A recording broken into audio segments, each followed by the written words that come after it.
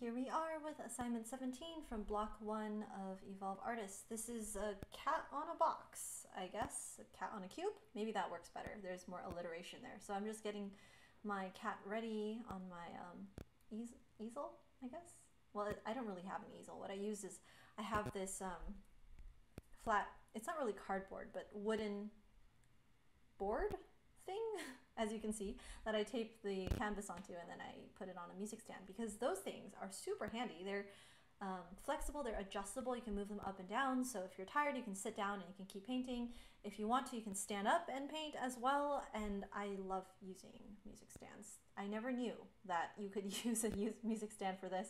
I actually looked into some artist easels at first, but I hadn't really made a decision by the time that I signed up for Evolve Artist and the materials came, and I was like, well, let's just do some makeshift stuff and see what I have around the house that could be used as a replacement for the easel until I make a decision. And I thought, oh, music stands would be great. And I actually double checked with Piper and she was like, yeah, you can use a music stand, that's fine. And so I used it and I was like, you know what? I don't think I need an easel. I could just use this music stand. So I did. And actually that has been my attitude sort of for a lot of this, is learning to repurpose items. For example, instead of buying one of those paintbrush holders, I found out that, you know what works really well as a paintbrush holder? Egg cartons. They're made out of this really kind of soft-ish paper material, and there's like I think it's four or 6 points, 6 points, because there's 12 eggs, right? There's 6 points in between, and you can literally just poke a hole in there and stick your paintbrush in there. The only problem, of course, is that when you have your paintbrush facing up, gravity tends to pull the paint down towards the lower part of the brush. I don't know what the exact technical term is for that, but it's a good idea for you not to let the paint get all the way to the bottom of the brush, the bristles, because then it's harder to wash out apparently, and it's probably not very good for the brush. So that's the only downside to that. But you can always tilt your egg carton so that gravity doesn't pull it straight down if you want to. And anyways, so we're working on the cat. This is another one of the assignments that I saw on the website, the photos, because the Evolve Artist website has a whole gallery of the different assignments that you will be doing. And this is one that I saw on the website that I was like, oh, I really want to do that one, because like I said, I like animals. So this is not really an animal, but it's a statue of an animal, and that's good enough for me. It was a little tricky because as you can see, I'm not really super used to seeing as an artist yet, and there's this weird shape on the cat that represents the separation between the shadows and the lights, but it's a little tricky to figure out where the tail is, where the feet are. Although I think Kevin has said before that when you're painting, you don't think, especially for example if you're painting a portrait, you don't think I'm painting an eye, I'm painting a nose. You think instead about the individual shapes, shadows, the edges, the values, the colors, whatever. If you're doing black and white, then it would just be values. If it was color, you'd be thinking values and color. But you don't think about it as this is a nose, this is an eye, this is a leg, this is a tail. But I still kind of try to think in that way a little bit. Okay, here I am trying to do a bit of a soft gradient on the front shadow, which technically you're not supposed to do, because according to the system that we're taught, blurry edges go in the back, and in the front all the edges should be sharp, for now at least, because that's just the system that we're learning. So I did that wrong, whoops. And then putting a little bit of a light on the front edge of the box really helps. So yeah, I decided to finish working on the box first before I tackled the cat, because the cat is mentally a little tricky. So anyways, filling in the shadow for the cat. Right now it doesn't look a whole lot like a cat. I mean, there's the cattish silhouette, but the details aren't there yet. That's for gradients and reflections and highlights to bring out. So, but first, before we get to that, we have to fill in all the shadows. And there's a tail that we have to bring out at one point. There's a back paw and then the front paw. Anyways, this is one of the more complex paintings, obviously, and it's also a portrait instead of landscape style, I think. So that's a difference, which is nice.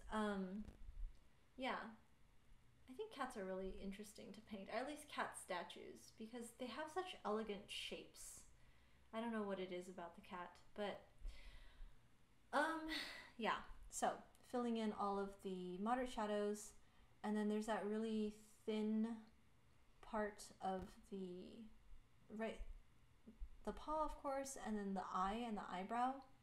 Um, I sped up this video, obviously, to 10 times the normal speed, but I really took my time on this, putting in, there we go. So now you've got, okay, kind of looks like a cat, but it's a very two-dimensional cat. So now we're putting in the gradients, starting with a bottom paw, because I decided to do the easy things first. That back half of the cat was the most difficult, and my final result was still not really perfect, not even really close.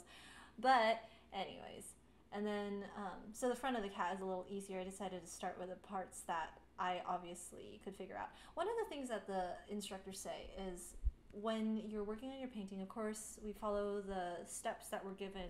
Fill out the shadows, and then the lights, and then the gradients, and then the reflections and highlights. I kind of drew the tail in a little bit there, as you can see, so, and the haunches. I didn't do the foot right, though. That actually shouldn't, I made the back foot a little too short. But anyways, now that I look back on it, it helped to just kind of draw in with a lighter color where those edges are supposed to be, just for my own sake. Although I don't know if that was the right thing to do. Anyways, back to what I was saying. So the instructors often say that you should follow the process, of course, but then at the end, as you are getting near the end of the painting, sometimes you get to a place where you're like, something doesn't look quite right, except I'm not really sure where to fix it. And that is the point where they say that you should just stop, and that's it. You know, put your paintbrushes down and then submit the assignment, and you can ask the instructor at that point. Because if you don't know what's wrong and you keep trying to fix it, you might actually fix something the wrong way. So it was fine, and then you changed it, and now it's wrong.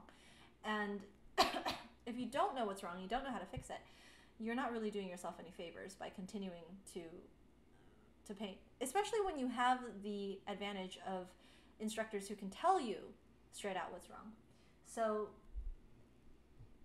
typically you're supposed to do all the gradients before you do reflections and highlights, but here I just kind of threw my hands up, and I'm like, I'm just going to do what I see, and if I miss something, then I miss something.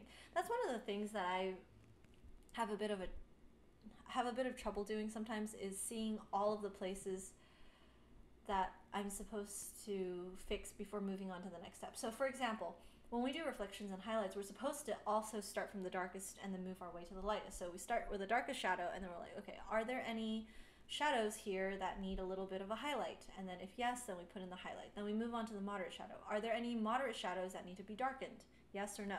And then you darken all the places that need to be darkened, and then the next question is, are there any places that need to be lightened? And then you lighten all the places that need to be lightened. But the problem with me is I always miss things. So I think I caught all of the places that need to be darkened, and then I realize I haven't caught them all, and then so on and so forth. So I often have to go back, and you want to minimize doing that as much as possible, because you don't want to keep dipping your brush into dark and then light and then dark and then light, and then creating contamination, and the colors aren't as pure as they could be.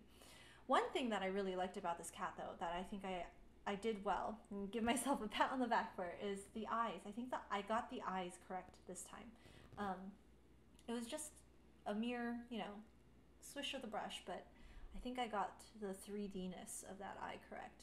Probably could have done a little bit more of the shadow maybe around the eye, but I think I got the shape correct. Whereas when I did the bird earlier, the other assignment, what was that, assignment 15 or something like that, the eye on that bird was terrible. And eyes matter a lot. Whether it's for animals or for humans, it really changes the feeling of a painting when the eyes aren't correct.